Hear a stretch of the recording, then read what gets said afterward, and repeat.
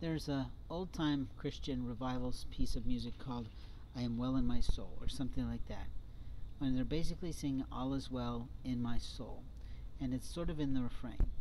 The point is that a person like me who's homeless, people presume is all kind of crazy in their soul, and I'm not. Most of the time I'm at peace. The time that I get out of peace is when people come in and piss on me, just like anyone would be in discord.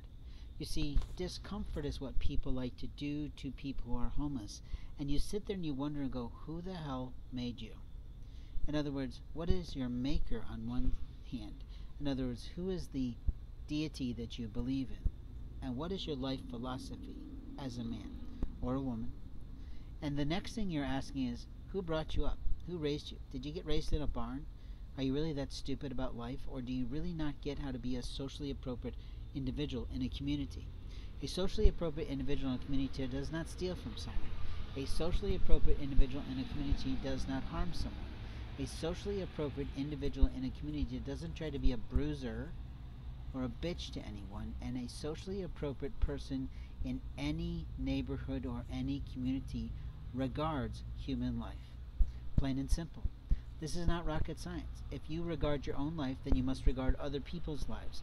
And if you regard your own privacy, then you must be willing to regard other people's privacy.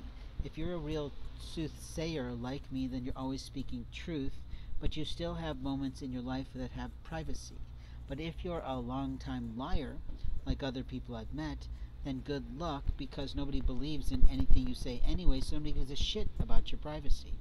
I talk a lot about medical rights because I have had major abuses during the last 5 years of my privacy and medical rights with regard to my own human dignity that are completely protected by world treaties.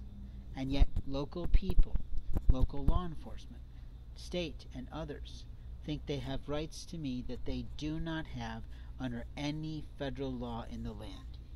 There are certain parts of us that are untouchable by other people underneath the federal laws that protect our people, the human rights that we tout in the world, and the constitutional amendments that protect every man, woman, child, boy, and girl.